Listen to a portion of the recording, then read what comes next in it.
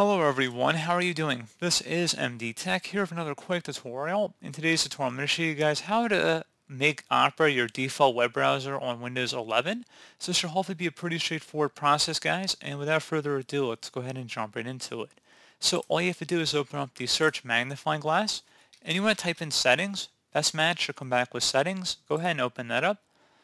And now you want to select the menu icon at the top left corner of this window. Just go ahead and left click on that.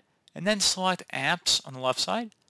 On the right side, you want to now select Default Apps. Go ahead and left click on that. And then where it says Set Defaults for Applications, click inside this field and search for Opera. Go ahead and click the right angle next to it. So at the end, go ahead and click this little icon. And then you want to change all of the applicable default file types. So you want to go over to Opera instead of whatever your current default one is.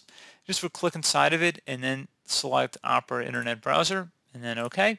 And you just would go down the list. Some of them you may not want to open up in Opera, like your PDF or your Mail 2 page, perhaps. So if you want to open that up in a different browser, but maybe Opera, it depends whatever you want to do. You guys have that customization features here. So pretty straightforward process. Do hope I was able to help you out, and I do look forward to catching you all in the next tutorial. Goodbye.